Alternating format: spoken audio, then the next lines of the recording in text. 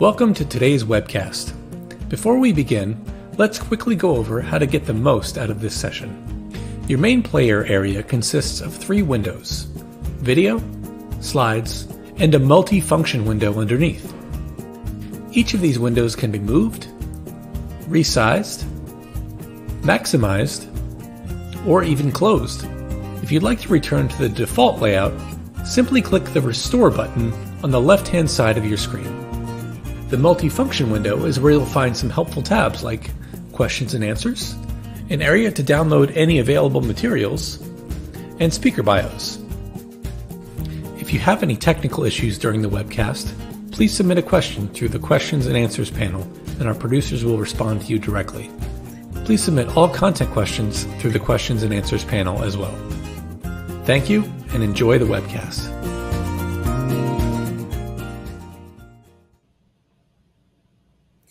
Good morning, everybody, and welcome to a conversation on health equity. My name is Jennifer Flynn Deere, and I'm the Managing Director for Community Impact at KPMG. I'm honored to kick off this session today. At KPMG, health equity is a real priority. In fact, our community impact vision is a world with equity and access to opportunity, and we have a focus on health equity and sustainable communities. So that's why I'm really thrilled we're able to address this important topic today by engaging in a conversation with 3 of our nonprofit collaborators who are they're extraordinary in this space. And I'd like to thank our panelists from the American Heart Association, the American Cancer Society, and the National MS Society for taking the time to join us today. And additionally, I want to thank my colleagues, Todd, Ellis, and Meghan Hendery for collaborating on this webinar. It's been a great pleasure. And Todd and Meghan are health equity leaders at KPMG, and their expertise is going to provide some great additional context about how KPMG is contributing to large-scale health equity efforts. And finally, I want to thank all of you for joining today. I know everybody is busy, but we really need a shared commitment to health equity in order to advance this important topic. So I thank you for taking the time from your busy schedules. And now it's my pleasure to introduce Meghan, Managing Director at KPMG, who will serve as today's moderator. Great. Thank you, Jennifer, and welcome everyone. Really excited to be a part of the conversation today and excited for the discussions we have planned. As Jennifer mentioned, I'm a managing director in KPMG's federal healthcare practice and spend quite a bit of time focused on health equity and how it impacts our clients and more broadly our community. We have a stellar panel conversation today. So if we flip to the next slide here, I want to briefly introduce the experts you're going to be hearing from today. We have Neisha Fredericks, the Vice President for Diversity, Equity, Inclusion from the National MS Society. Gerald Johnson, Executive Vice President for Health Equity and Chief Diversity Officer for the American Health Association. And Tawana Thomas Johnson, Senior Vice President and Chief Diversity Officer, Diversity, Equity, Inclusion at the American Cancer Society. So really looking forward to their perspective and insight. Before we dive in and hear from them, I did think it would be helpful to just spend a couple of minutes to level set on what we mean when we say health equity and why it's so important, and how we as KPMG and a firm demonstrate our commitment to the important task of really moving the needle on health equity. So to start, on the next slide, you'll see we have a definition of health equity.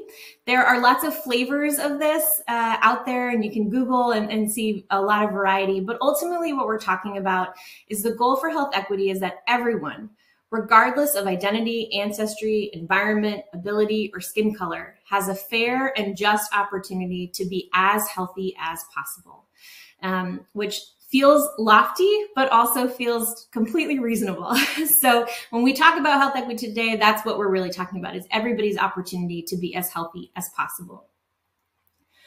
This is important not just because it's the right thing to do, but because there's actually a significant impact to disparities that exist in our healthcare. So on the next slide, you'll see just two high-level numbers that we throw out here often, which is an estimated cost of excess medical costs of that $93 billion and $42 billion in estimated untapped productivity. And what this equates to, as I mentioned, is not just a focus on equity because it's the right thing to do, but it's also the smart business decision for everyone who's focused in this area. So the call to action is significant, and it's now. On the next slide, and this will be the last one before we get into the conversation, but I did think it might be helpful to put into context how we think about and try to solve for health equity challenges here at the firm. And so we developed what we call the health equity flywheel, which is really an approach to problem solving for equity. As you can imagine, based on the definition we went over, there's not a single solution for health equity. The things that have driven inequities over time are significant, they're complicated, they're systemic, and they're historical. And so there is really no one magic silver bullet that will fix the challenges around health equity. And so what we've proposed as a firm is that we really want to think about the ways in which we go about solving for equity. So we developed the flywheel, which focuses on these three nodes: learn with, which is really about understanding the context of the equity challenge; design with, which is really about creating with the populations that we're trying to impact; and act with, which is really around ecosystem activation, recognizing that there are a lot of forces that act on people's ability to be as healthy as possible, and our most successful interventions will include all of those. So for the purposes of our conversation today, we really wanted to focus on design with, which is really about that co-creation. And what we know from the evidence is that programs and initiatives designed at equity that center the populations we're trying to impact as part of the problem-solving team and really as a co-creator in those interventions are most likely to be achieved and most likely to be sustainable. So with that, let's turn to our esteemed panel guests to hear a little bit about how each of them are putting into practice some of these principles. So Tawana, I'd like to start with you and was hoping that you could kick us off by sharing an example or an anecdote of how you and your organization are really demonstrating this commitment to co-creation with the populations you're trying to serve. Yeah, happy to do so. And thank you so much for having us today. I think it's a great place to start because we at the American Cancer Society really believe that we work in partnership with communities and populations to address health inequities. And so the co-creation part is really important to us to bring stakeholders to the table when we're designing and creating initiatives, as opposed to just kind of bringing folks in on the back end, which historically a lot of organizations have done just from an execution perspective. We believe that the co-creation, the co-design piece is critical to success. And so one great example, I happen to be here at a conference with one of our external partners, the Links Incorporated, which is a large African-American women's organization of professional women that are dedicated to friendship and service. They, as an organization, collectively deliver more than 1 million hours each year in community service. And we have been privileged to partner with them for the last several years on a program that we co-created called the Health Equity Ambassador Links Program. And that's a program where we train members of the Links Incorporated to integrate cancer risk reduction activities into their community service work. And so it's really been a wonderful opportunity for us to have a presence in communities where Links are actively doing good and wonderful community service and are trusted messengers. So last year, we were fortunate to train more than 2,100 members of the Links Incorporated as health equity ambassadors. And these are women who are working all across the country at the community level to deliver work around cancer prevention and early detection. I can tell you that Last year, we gave small grants to about 15 chapters of the Links Incorporated, and within a 3 months time frame, they were able to reach more than 450,000 individuals with cancer prevention activities and messaging. That's something that we could not do on our own, and so the partnership is absolutely critical, and we're here to celebrate that with them today at their Eastern Area Conference. Wow, incredible. And how timely that you're there to celebrate in real life. And what a important way, I think, to solve the other capacity problem, right? It's sort of leveraging the lack of capacity in some communities to use the relationships that exist already to sort of carry that message forward, as you said. So just really wonderful. Gerald, can I kick it to you? Would love to hear from the Heart Association an example or anecdote, a project that embodies these concepts of co-creation and co-design. Yes, good morning, and thank you for including us in this important conversation. And I'm excited about how much alignment there is between what you at KPMG are sharing around your beliefs on health equity, with the American Cancer Society is thinking about with MS, et cetera. And one of the things I wanted to talk about is when you think about health equity, we know that health and access to healthcare is incredibly important, but we think about that whole person as well. You know, your notion of with, that key word you use, is incredibly important. We're not doing things to a community. We're not doing things for a community. We're doing things with a community or communities. And so delighted that you share that. But we also recognize that upwards of almost 80% of what goes into one's ability to live a longer, healthier life, or said a different way, life expectancy, is driven by the social determinants of health. And for some of the folks on this discussion that may not be familiar with that term, social determinants of health are really the conditions in which people are born, they grow, they live, they work, and they age, and their circumstances that are often shaped by the distribution of money, power, and resources at the global, national, and local level. So we look at it holistically. And one of the examples that we have in terms of partnering with communities around the country is we've actually stood up several social impact funds.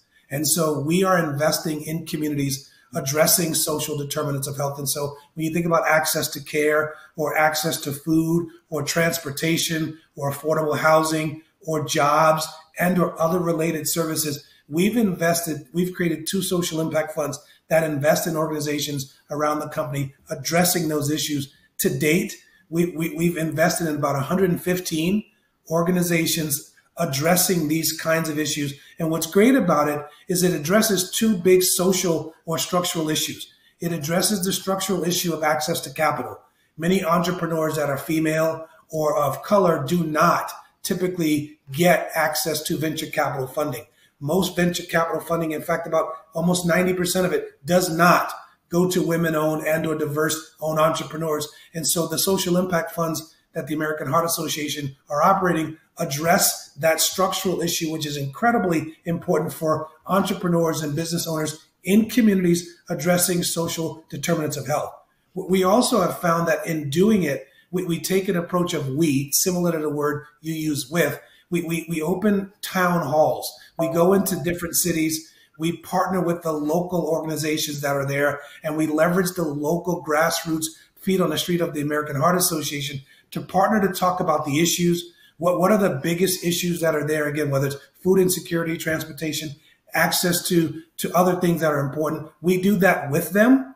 And to date, what I'm excited to say is that in addition to investing in over 113 investees, we've been able to see significant movement in millions of people now having access to care, either through technology and innovation and or mental health services. We're excited to say that millions of dollars of food have been purchased in neighborhoods that are food insecure. There are at least 80% of the people in those neighborhoods now reporting access to healthier food that they never had before. And from an economic resiliency and poverty reduction perspective, there are over 2,000 families now living in stable housing. And in several cities where the initiative was to focus around addressing recidivism, if the state level recidivism levels around 40%, these programs, these partners that we've been partnering with are driving 6 to 7% recidivism rate, significantly lower than the national average or the state average. So we're incredibly excited to be doing things with communities and seeing early returns through our social impact funds. So one of the many ways the American Heart Association is committed to health equity. Incredible. It's so amazing. And I think, as you say, I think something like an 80% number of people's health outcomes is determined not by access to healthcare, but by a slew of other social determinants. So it's so exciting to hear you guys are really taking a systems level approach to tackle kind of all the factors that impact people's ability to be healthy. All right, Neisha, bring us home. An example from your perspective on sort of great evidence of co-creation, co-design, really working with those communities. Yeah, first I want to say thank you very much for having us here today. And we use Microsoft Teams and for our meetings.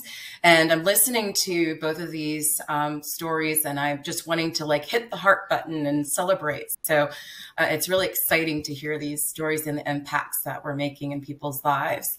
So two examples that I am most proud of is the work that is invested in developing our Black and Hispanic Latinx MS Experience Summits, which are both virtual and now multi-year programs that seek to build community and shared learning experiences. But what is to be celebrated here is, again, with that design with thought process, right, is how the programs are developed, which is in recognition that the best people to identify their needs are the people.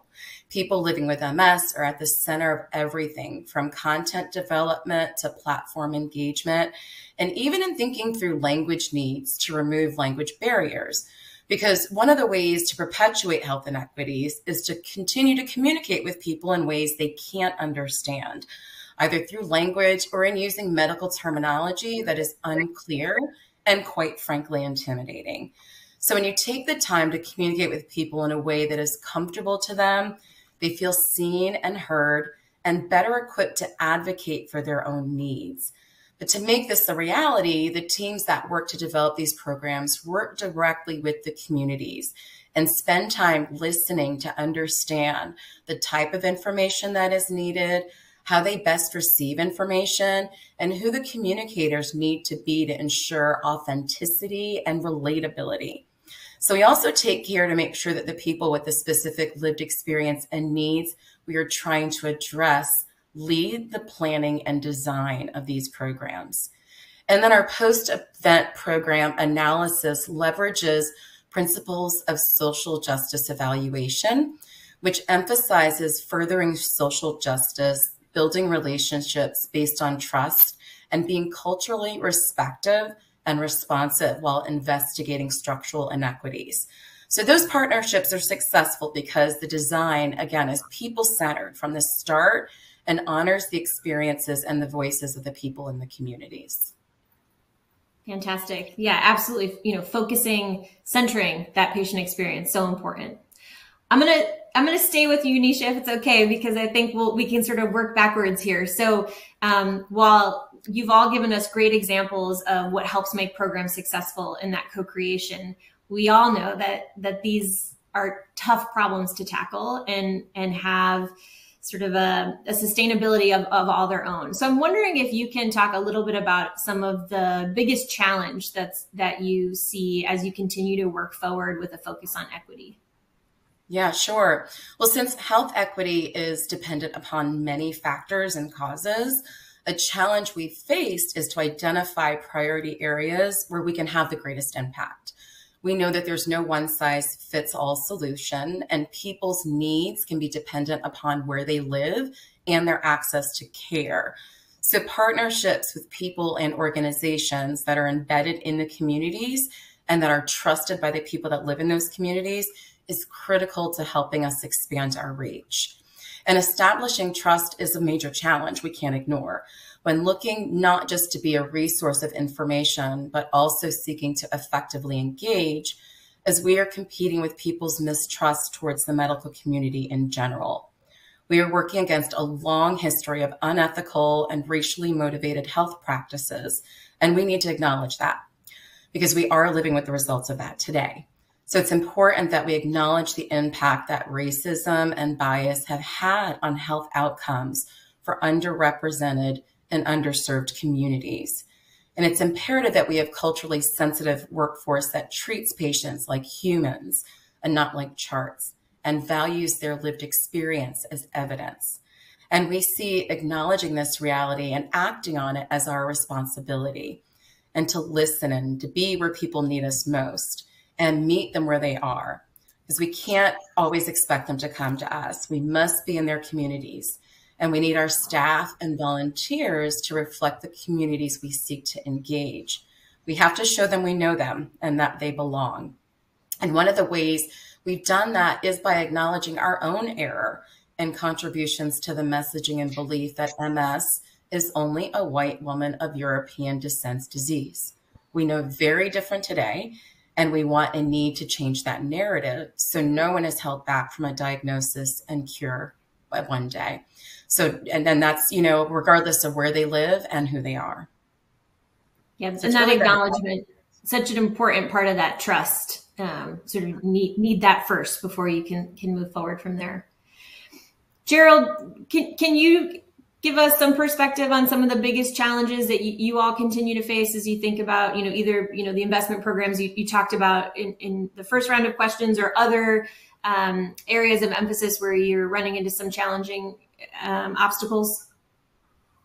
Yeah, first of all, Neisha, I couldn't agree more with you around the need everywhere to establish trust. That's going to be an ongoing thing for any of us in the space, because all populations matter. Having said that, our organization is committed to being champions for health equity organizationally. And so what does that mean? It means us embedding equity into everything we do. And we rally around that we've created 10 commitments. And for another day, I can unpack those. But one of the big things that comes with that is recognizing if you're going to be a champion of something, you're going to be relentless.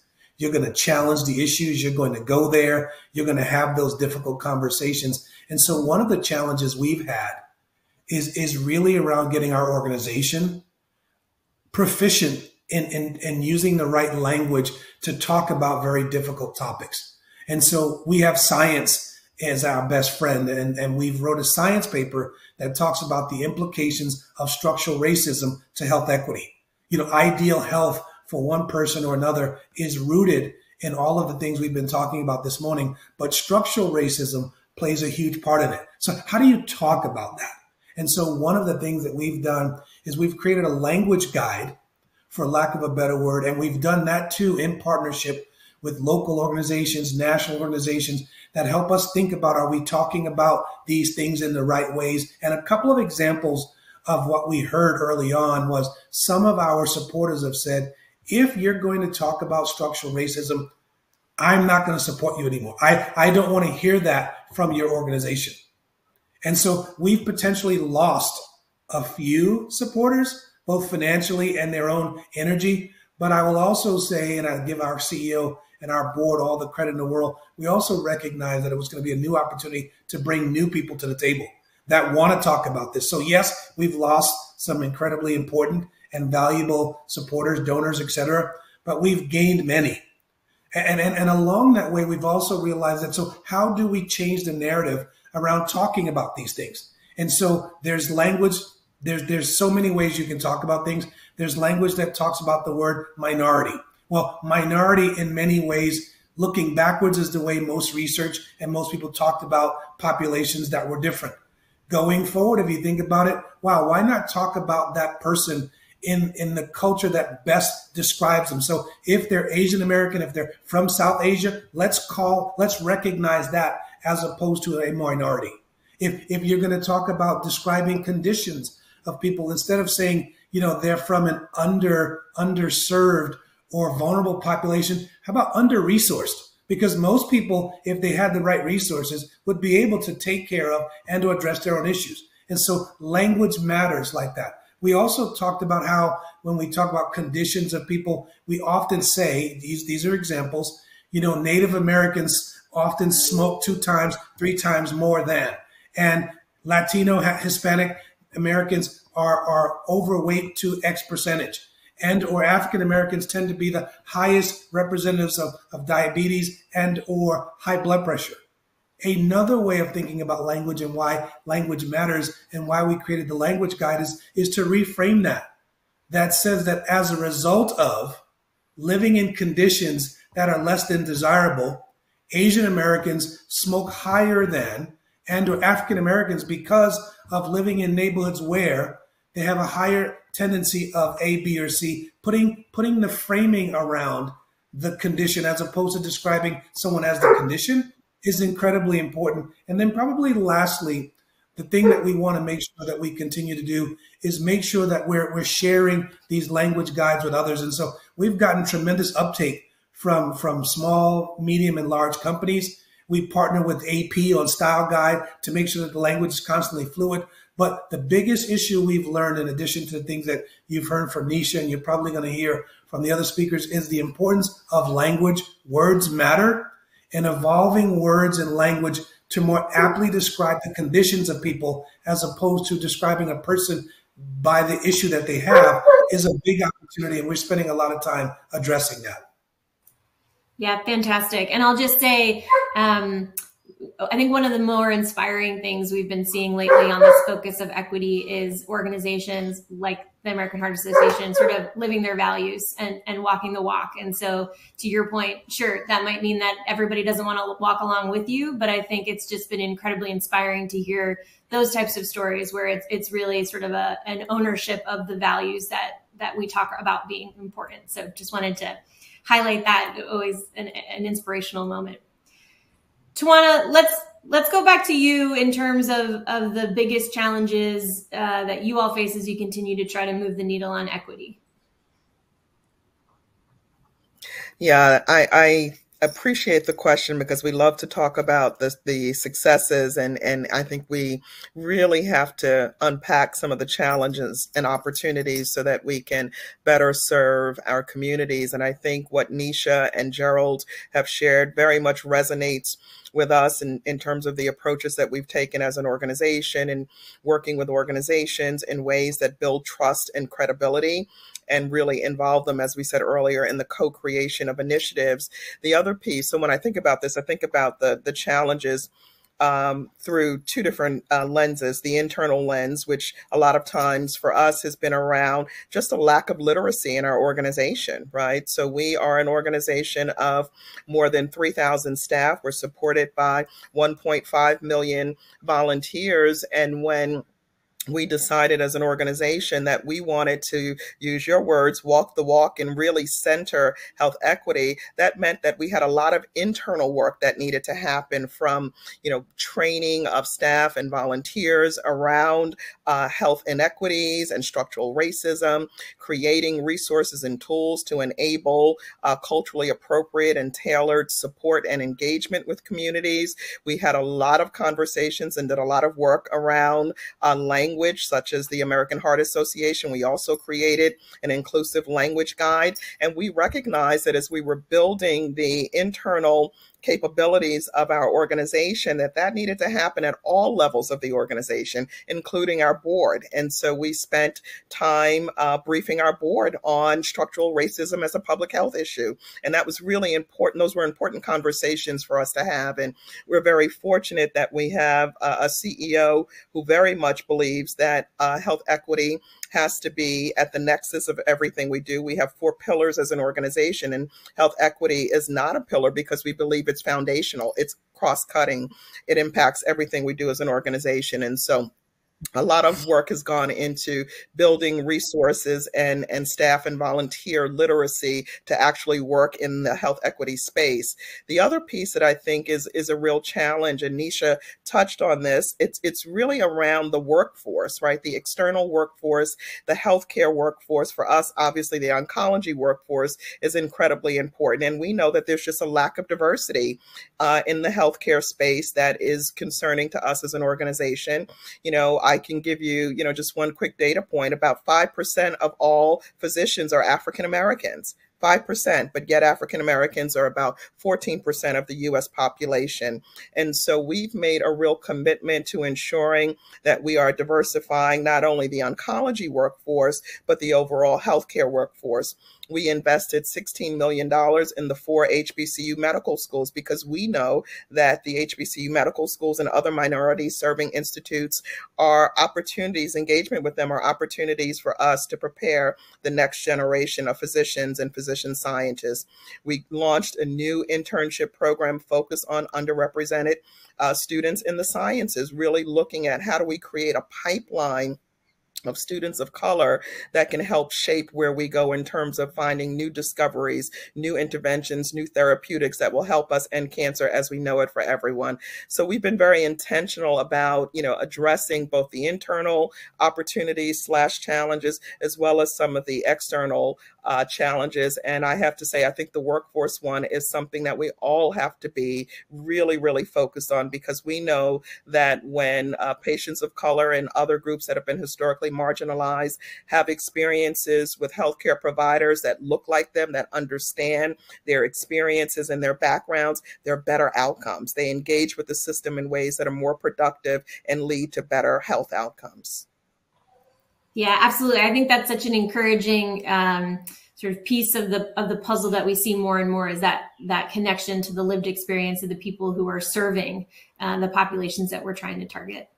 So we are short on time here for the rest of the panel discussion, so I'm going to wrap us up, but I did want to just spend one last minute saying that, when KPMG set out to put together our health equity flywheel and our overall approach, we also wanted to walk the walk. And one of the things we did was listen to organizations and people like our panelists who have been on the front lines doing this work for a very long time, and sort of take our pointers from the experts. And so I'm glad to hear that there's good resonation with sort of our with approach, that collaborative engagement with the communities that we need to serve. And again, Tawana, Gerald, Neisha, just want to thank you so much for your time, your inspirational stories. What a great way to sort of break up the middle of a day with some of these really inspiring takes on how we can help continue to move the needle.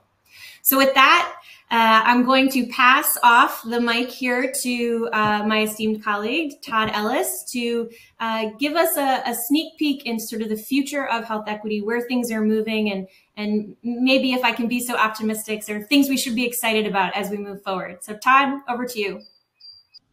All right. Thank you so much. And thanks to the panelists.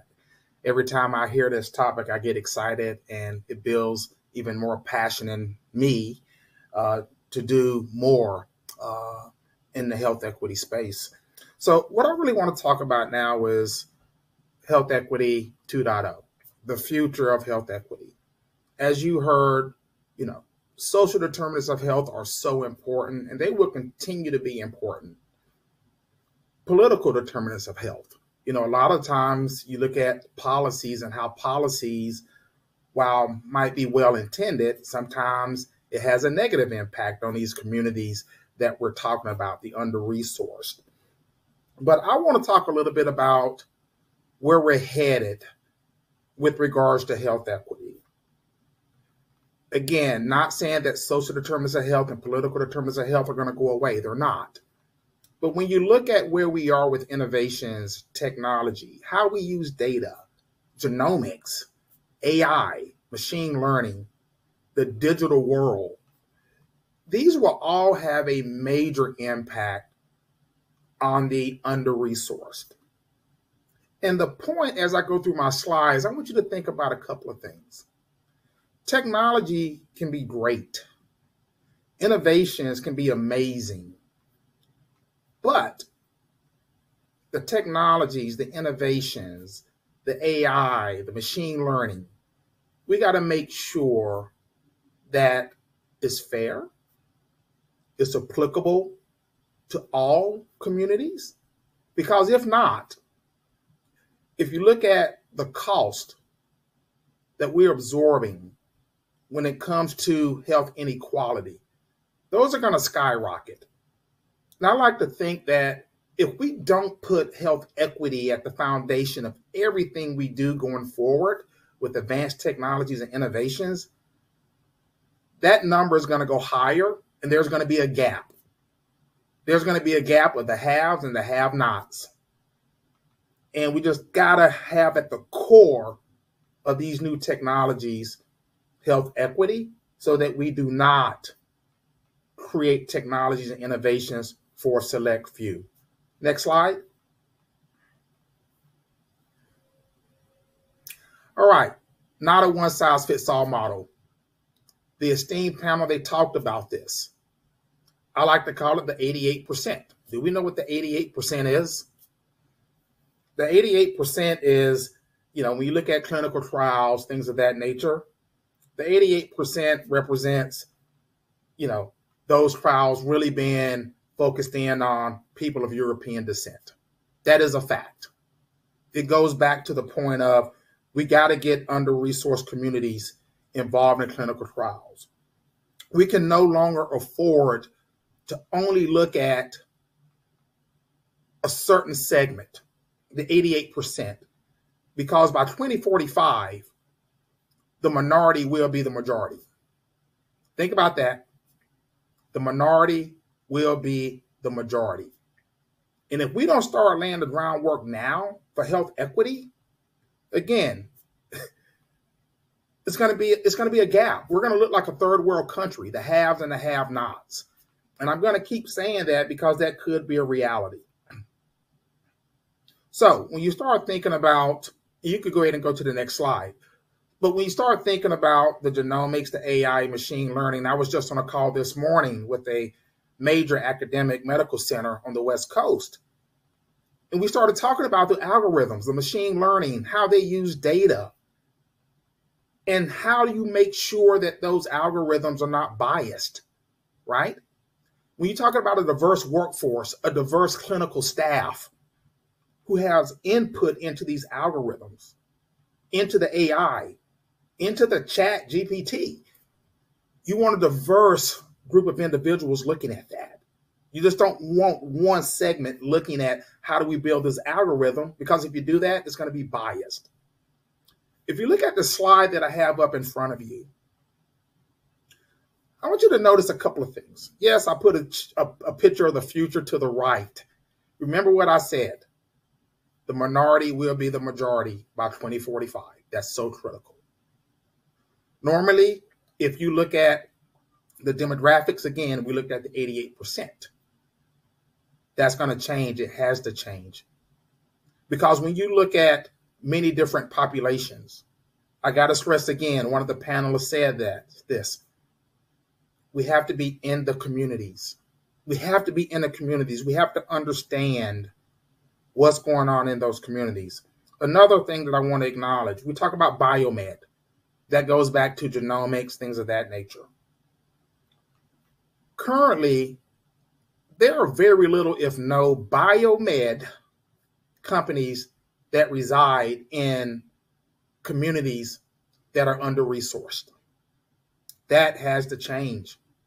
In order to build that factor of trust, you have to put those biomed companies in the communities in which they're trying to serve.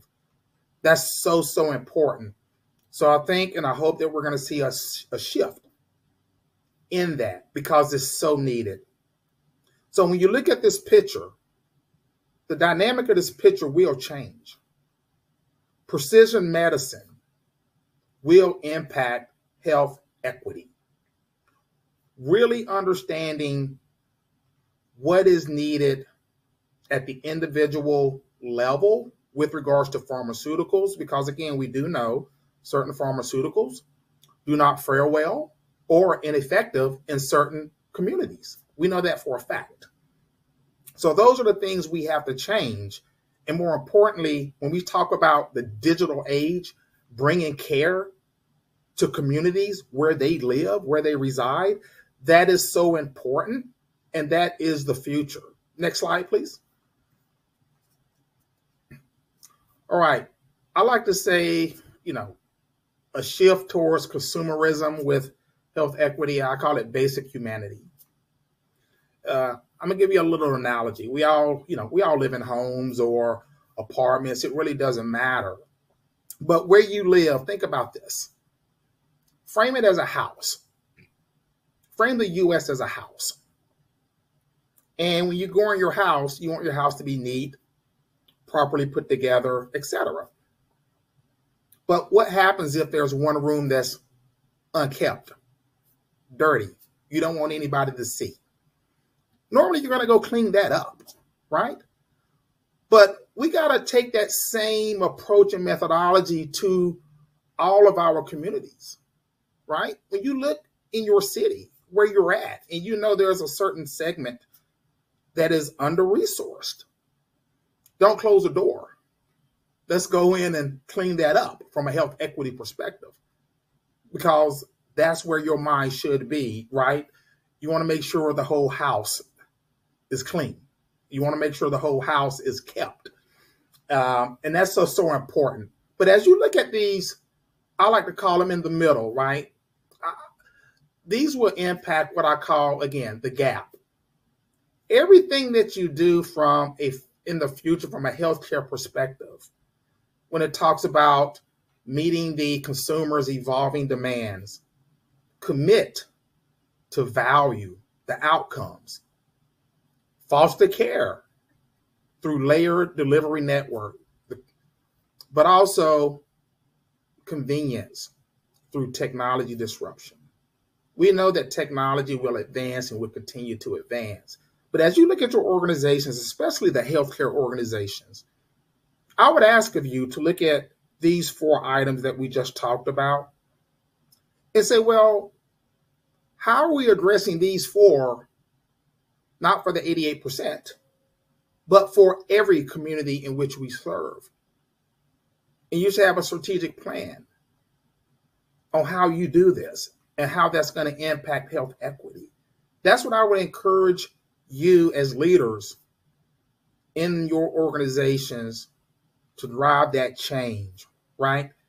Every strategic plan that you have, every particular, no matter how detailed it is in your strategic plan, how does health equity play into that? It has to be at the core. It's not a one-time, we got to take care of it in 1 or 2 years, because health equity, health inequity is not going to go away within 1 or 2 years. This is a decades-long type of issue. It's a global issue, but it should be within the fabric of your organization, because if not, I'm going to keep bringing it up, you will see a gap, right? The haves and the have-nots.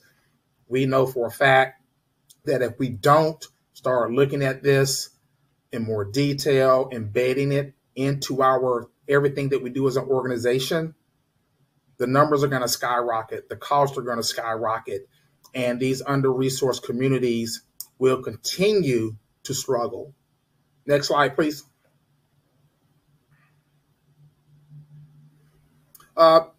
This slide kind of reiterates a little bit of what I just talked about. Again, basic humanity, where the healthcare industry is going. And it's all based on the consumer. And as you look at each one of these layers, as you look at each one of these boxes, I would ask you to think about your organization. And if your organization are talking about these particular topics, focus on innovation, connected healthcare industry, right? Prioritizing the consumer experience. What does that mean for you? Do you have a strategy around each one of these bullet points for all of the communities in which you serve? Now, again, I would encourage you to look at each one of these bullet points and say, when we think about the future of healthcare, how are we addressing each one of these from a health equity perspective, and not just, a particular segment of your community? And also, I would say too, this is, like I said, this is tough. This will take a total shift of thinking within your organization, not only at the C-suite, but throughout your organization. And you're going to have to be committed to it. The one item that I do have a star beside, if you see, it says access to personalized care leading to greater health outcomes. again, that goes back to genomics. This is a very hot topic right now, genomics. I think this will continue to be a very hot topic, but I also think genomics, if done correctly, if really understanding the human genome in specific communities, I think it will have a great impact on health equity. So you're going to hear more and more about this, but again, as you start to looking at genomics, let's make sure we have to hold ourselves accountable that we are doing this for the right reason. We're not doing it for a certain segment of the population. We got to put the dollars aside and make sure, again, that we are doing this for the right reason. Next slide, please.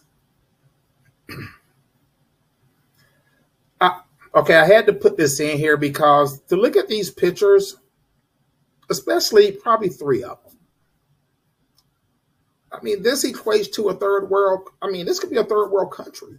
But these are pictures from within the U.S. All 4 are pictures from within the U.S. The point I'm making is this. Let's put health equity at the foundation of everything that we do. Let's make sure that our house is clean.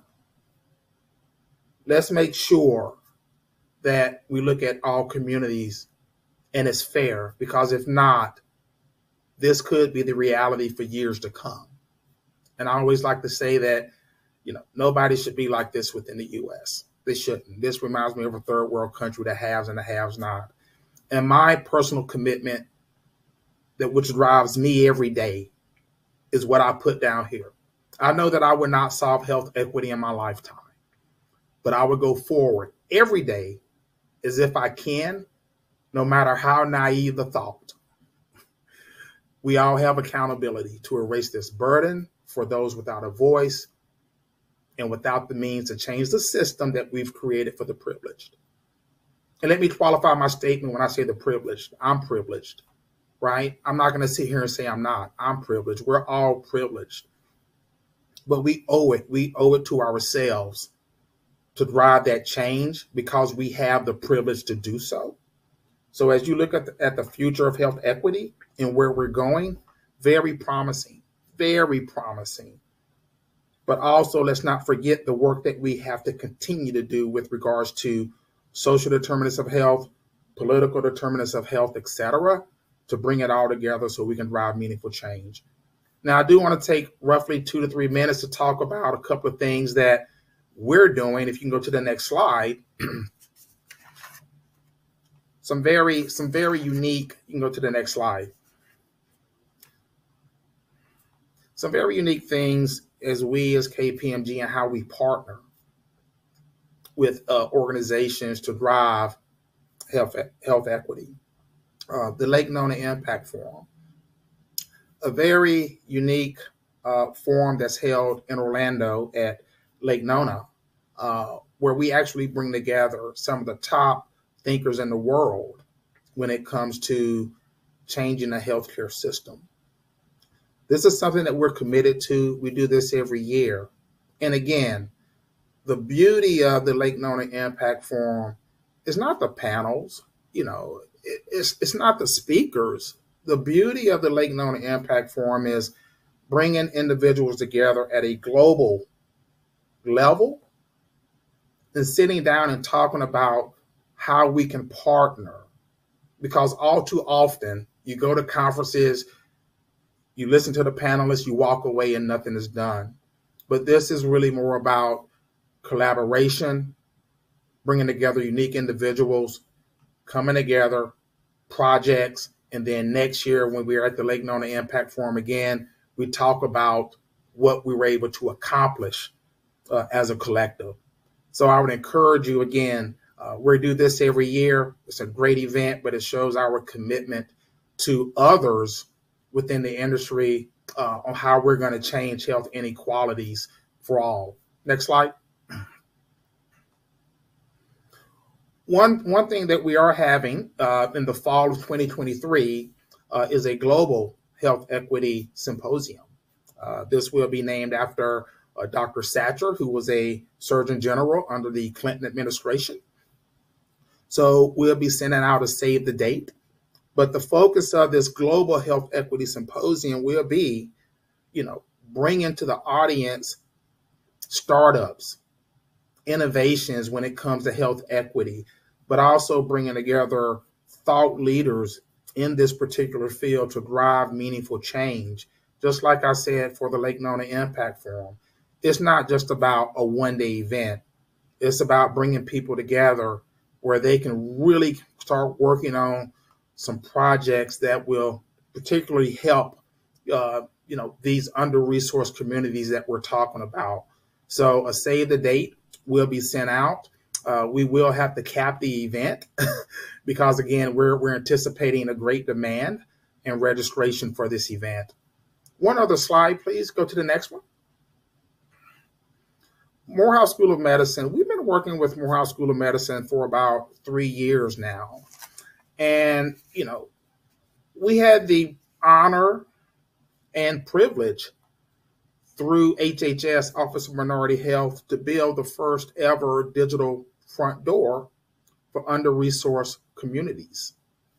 And what's very unique about this platform is we use data. We use real live data that's updated on a daily, weekly, and monthly basis. We have claims data.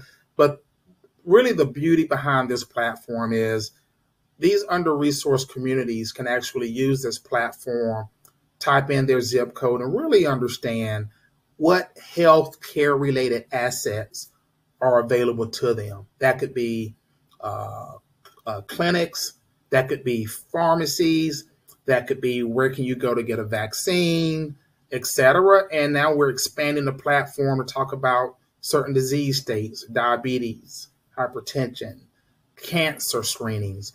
Another quality of this platform is this was built with community-based organizations. This was not a platform, like was said earlier, that we built this and you did not have a seat at the table. But at the core of this platform are over 200 community-based organizations throughout the United States, Puerto Rico, Hawaii, but also researchers. So we were able to bring together researchers, community-based organizations, and some of the leading thought experts in health equity to provide this platform and asset to those under-resourced communities who need it most. So I'm very proud of this. I'm very proud of our partnership with Morehouse School of Medicine in moving the needle in health equity. And again, I'm going to end it here. I have a couple of more slides, but I know time is of the essence. But I'm so proud of where we are. We still got a long way to go. But with the panelists that you heard from, with our commitment, with your commitment, you know what? I am very, very optimistic, and I'm going to be naive to say that we will see meaningful change in health equity in my lifetime. So thank you. Wonderful. Well, thank you so much, Todd. We were originally planning on having time for a Q&A, but we are short on time here and we want to be respectful of everyone's schedule. So we just want to say thank you. Thank you to our panelists. Thank you to our KPMG speakers. Thank you to Jen Flynn from the Community Impact Team for introducing herself at the beginning of the call. There will be a follow-up email to everyone who tuned in today where you can follow up with questions to Todd or Meghan or any of our panelists. So keep an eye out for that email. And we hope you'll join us again for another important KPMG conversation in the near future.